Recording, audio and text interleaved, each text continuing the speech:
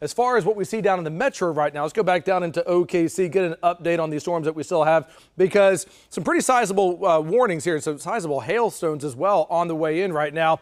And you can kind of get a generalized idea as to how the storms are moving down to the southeast here. Use the Johnson control cam. You can see a wall cloud.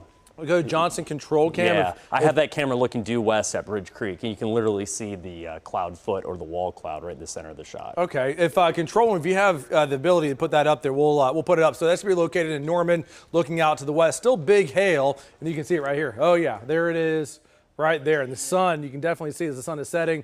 Ooh, that's quite impressive there.